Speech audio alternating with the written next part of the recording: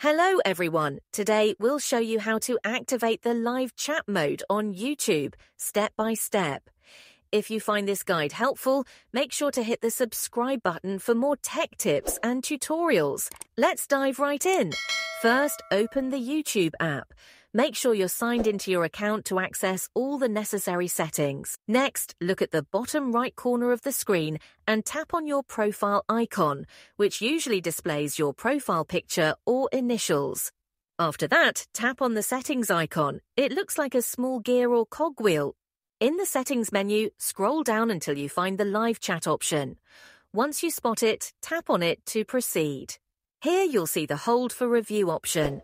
This feature helps filter and review messages in your live chat to keep things more manageable. Finally, tap to turn on the hold for review option, and that's it.